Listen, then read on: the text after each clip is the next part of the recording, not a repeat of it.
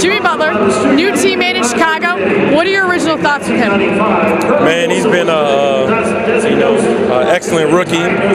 He's done everything that they've asked of him. He comes in every day ready to work, listen to the coaches, listen to all the players, and he wanted to bring me out here and show me what Marquette basketball was all about. So I'm just glad I can come out and witness this. Now, you said that you played with Wes Matthews earlier.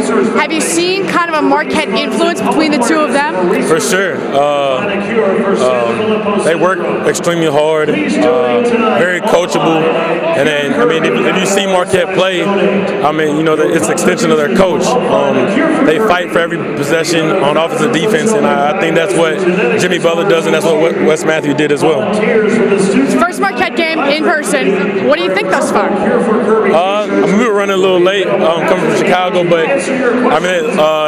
they're out to a quick start. The crowd seems pretty into the game, so I'm enjoying the experience so far. And then Darius Johnson, named to the Wooden Award list. What have you seen from him tonight thus far that you really like? Man, to me, the whole team is very active and very good. It's just not one player who stands out more than most, but I think they play through him and allow him to do a lot of things really well. So hopefully he can continue to play well and continue to play well the entire season.